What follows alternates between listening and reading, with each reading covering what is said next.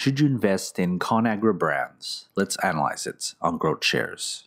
There are plenty of metrics out there, but only a few make sense when you're investing for the long term.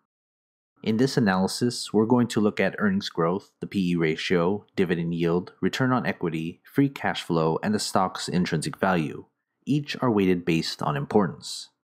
Each metric will be given a grade from 0 to 99, with 99 being the top end of the scale. After that, we put everything together to get our final grade. I encourage you to pause this video at any time. Growth is the backbone of my analysis, and you want a company that continually grows. Earnings growth is a combination of three growth factors: growth over the next year, growth over the next 10 years, which is then discounted based on the current inflation rate.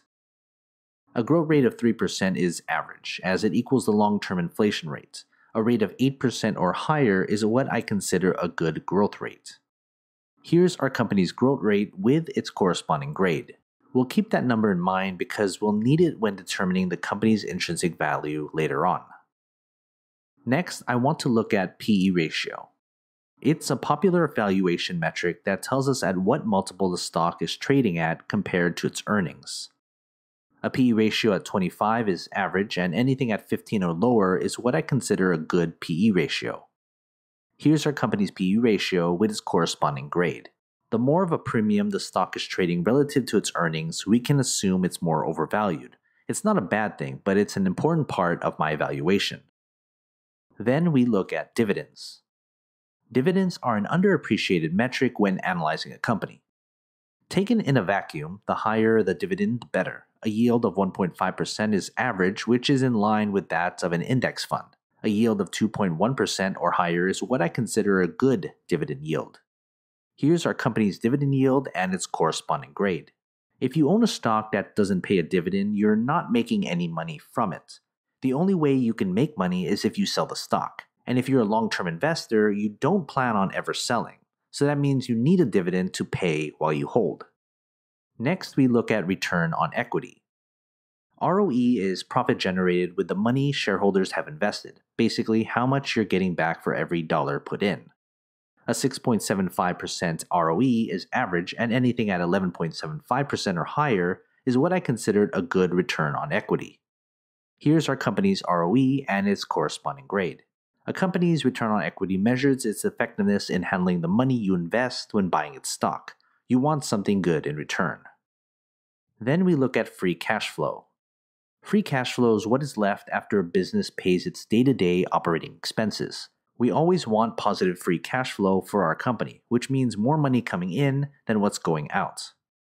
A free cash flow of $12.75 billion on its balance sheet is considered average. A free cash flow of $17.75 billion or more is what I consider good. Here's our company's free cash flow and its corresponding grade. I look at free cash flow as a measure of our company's market dominance. Cash is king when it comes to research and development and acquisitions. It's a big part of what gives a company its economic moat. The way I calculate intrinsic value is by using a discounted cash flow model. I get the current discount rate, which I use the current 10-year US Treasury yield.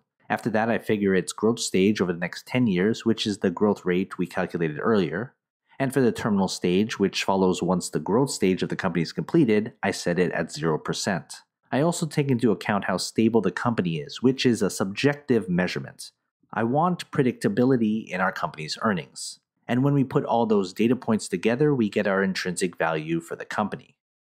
An intrinsic value relative to its current stock price of 0% means the company is fairly valued.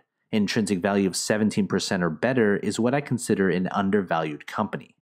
Here's our company's intrinsic value and its corresponding grade. Before we get our company's final grade, consider becoming a GrowthShares Patreon member. You'll get access to every grade from every company I've analyzed. It's updated all the time.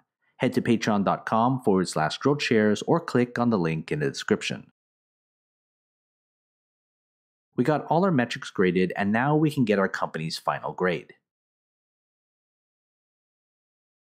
A grade of 50 is average, and a final grade of 70 or better is a good long-term investment. Here's our company's final grade. This analysis is simple, yet an effective way to get your research started in the right direction. There are a lot of numbers out there and a lot of noise. Keep your investing simple and you'll do fine over the long term. So what kind of investor are you? Let me know. Take my free survey. I left a link in the description below. Once I get enough data, I'll make a video about what I find. Link below. Don't forget to subscribe if you like this analysis and you want more in the future. Invest wisely, and as always, take care of your money.